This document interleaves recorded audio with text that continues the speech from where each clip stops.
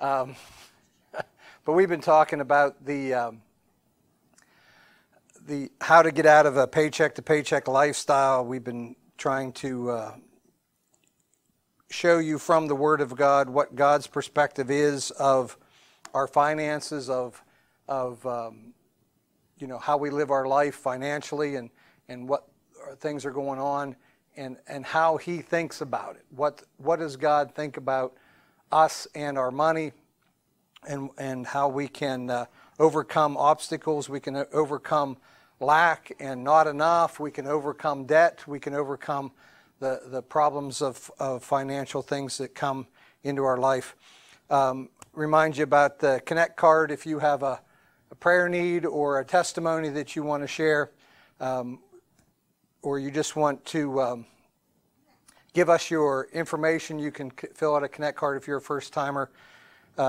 If this is your first time visiting us, then please go and get a Connect card, or go on the website and go to the faithconnection.church and go to the website and click on the Connect tab, and you can fill out a Connect card there. We do a lot of connecting, don't we?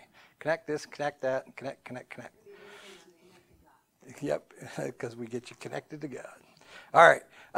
If you need a giving envelope, they're available here in house, or you can go, if you're watching online, you can go to the website and click on the sewing tab and give that way.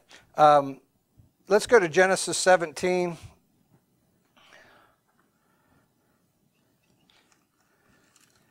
Genesis chapter 17, verse 1. So this is when God presents Himself to Abraham, and I'll just read the verse to you. When Abram was 99 years old, the Lord appeared to Abram and said to him, I am God Almighty. Walk before me and be blessed. No. Be blameless. So often we want God to bless us no matter what. But God put a condition on him. He said, be blameless. But the Lord says, I am Almighty God. In the New King James, He says, I am Almighty God. If you search that out in the Hebrew, it is El Shaddai. God declares His name to be El Shaddai. And if we translate that name, El Shaddai, into English, it is the God of more than enough. That's who He is. He's declaring Himself that. And so often we hear stuff like that in church, or somebody's preaching a message, and we think, well, that whoever's preaching it, whoever's teaching the Word, they are declaring God to be the God of more than enough. No, God declared Himself. This is who I am. And so often we can meet people and they declare themselves to be something, and we find out that they're not that. Or they declare themselves to be something low or abase themselves, and we find out, no, they are much more than who they said they were. That they are more than that. Well, God never does that. He never presents Himself to us different than what He truly is. And so He presented Himself to Abram, and later He changed His name to Abraham, but He presented Himself to him. He says, I am the God of more than enough. And that should encourage us when we're trying to figure out, how do I get out of this paycheck to paycheck lifestyle? How do I get out of debt? How do I get my finances in order? How do I stop struggling and not having enough? And we need to rely on and trust in the God who is the God of more than enough. That He's the one that can supply everything we have need of. And so often we're trying to struggle and figure it out on our own. And we don't have to. It's not up to us to figure it out. It's not up to us to come up with a plan and figure out how to do it.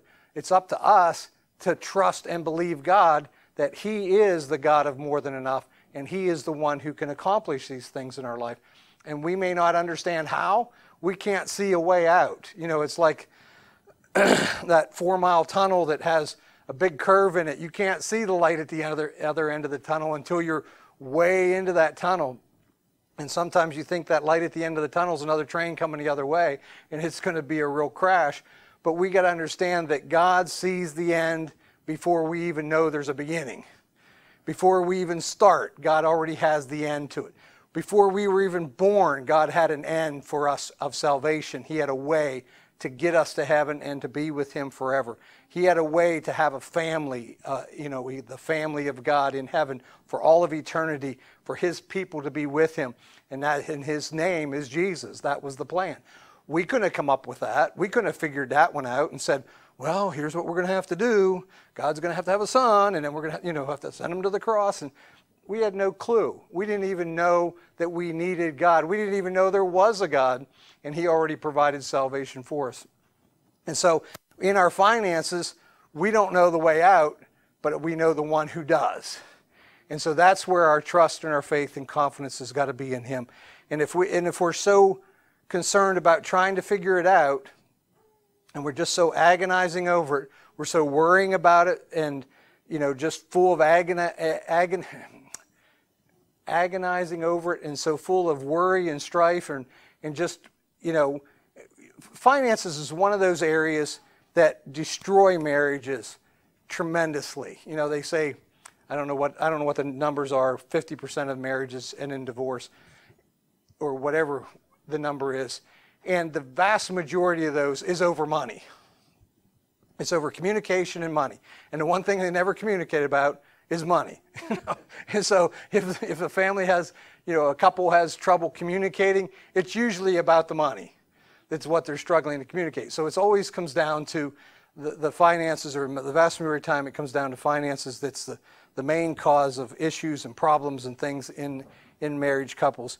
And that's by design. That's how Satan has made the system of this world's economy, this world's economic system, so that it can destroy the people of God, and so it can pull us down.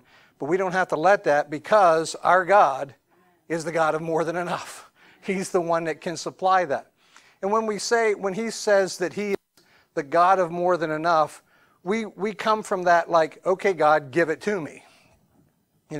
Send down big piles of $100 bills. I want to see Benjamins. I want to see some cash. And God's like, no, I'm not a counterfeiter. I don't have printing presses in heaven, and I'm not going to print you counterfeit bills and send them down.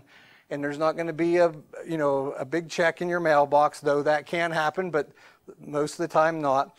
God says that he will bless you and he will anoint you. Now that means that he will empower you. He will enable you to get out of this problem, enable you to come out of that. And when you do that, that's when you're part of the process. And that brings great blessing to God. That brings great praise from us to God. And, if you take a little kid or a teenager or a child or whoever, and you say, if you're a good boy, I'm going to give you a dollar. And, you give them the dollar and they're off and they spend it on something they don't even remember that they got the dollar or who it came from or whatever. The stuff that they bought's gone, and there's nothing to show for it.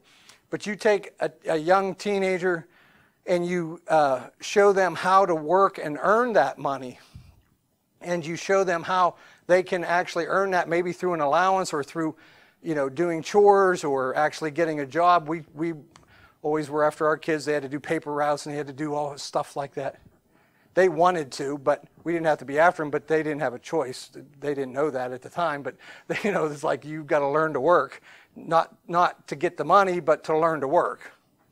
And so they would go out and make money, and boy, that money meant something to them. Well, it's the same thing with God. If we expect God just to give us stuff, it's not going to mean anything to us, and what's going to happen? We're going to end up blowing it on the wrong things and doing the wrong stuff with it, and we're going to be right in the same spot we were in. In fact, we could get in worse condition than we were financially. And so if the Lord leads us and guides us, and he takes us by the hand and leads us through the process of coming out of debt and coming out of that paycheck to paycheck lifestyle, and he shows us, he imparts to us wisdom and understanding about these things and teaches us and shows us how to come out of that. Man, when you come out the other side, you're like, God, not only I'm out, but I know how not to get back in. And if life circumstances happen, I do get back into those situations. I know how to get back out of it. And the other thing is, my relationship with God is now even stronger, even more intimate, even more real to me, because he has led me through that. And so, it's not up to us to figure out how to do it. It's up to us to take the hand of God and allow him to lead us through it. Somebody say, give me a good old Methodist amen on that one. All right. Remind you about your 3-month reserve. I've been encouraging you to build up a 3-month reserve of your expenses. I believe this is prudent and wise. This is just what the Lord's leading me to encourage you to do. And so my question is, how's that going? Have you done something? Have you figured out where you're going to put it? How you're going to build it up? Where's it going to be? Is it going to be in a jar in the backyard, buried in the ground? Is it going to be, hid in a cabinet? Or did you go out and buy a little safe that you can put it in? Or did you open up a savings account that you can put it in? Did you, whatever? Did you get a money market? Did you, what's your plan? What are you doing? So that's my question. How's it going? How's your 3-month reserve going for you?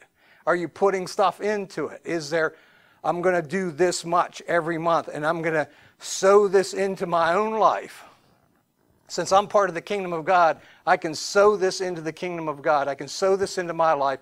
And then now I'm going to set this aside, and Lord, it belongs to you. It is your reserve. You do with it. You instruct me to do with it as you please. And we will go from here and accomplish great things with it. And I just want to encourage you to do that. And so, that's my question. How's it going? How you doing? How you doing? You doing all right? All right. So get that 3-month reserve underway and get it going. You might think, man, I can't even pay my bills on time. I'm struggling. Do something. I don't care if it's a nickel, $1, $10, whatever, a month or a week or whatever.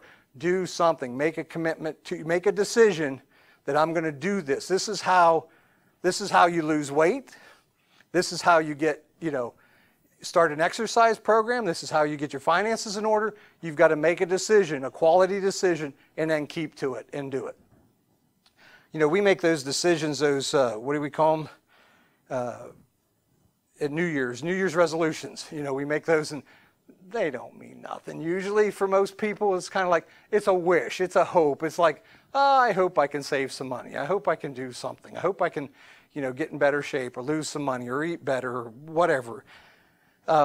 It's when we actually make a decision and then we determine okay, now I'm going to make a plan on how to do that. That's when we can actually do great things. And don't despise small beginnings. The scripture tells us that. Don't despise doing something little, even when you think you can't. Do something. I can't impress that with you enough. Do something, anything, something, and you'll be surprised how fast that'll grow. That you'll start. Let's say you just start $1 a month, and next thing you know, well, I could do 2 this month, and so I'm going to do 2, and then you think, well, I could do 5, and I have it, and so you'll be amazed that just pretty soon, within a few years, you'll be putting $500 a month into a savings account and be building up a reserve that you can be a major blessing with. Somebody say, that's my goal. See, that's our goal here at Faith Connection, is to not to hoard up, but to be distribution. Well, you got to have something to distribute. If you're going to be a blessing and distribute things to those in need, then you've got to have something to do that with. And so this is what the Lord's instructing us to do. All right.